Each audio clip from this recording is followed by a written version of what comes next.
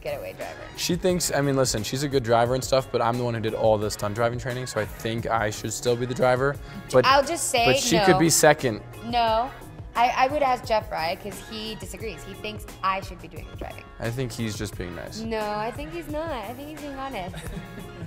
I think we both like to. You know what? We should go to the go-karting place and have a race and see, and then we'll decide. No sabe que yo crecí en la Ciudad de México y eso te hace muy buen manejo.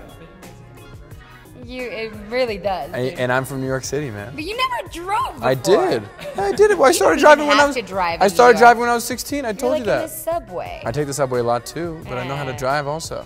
Bueno, I think it's a.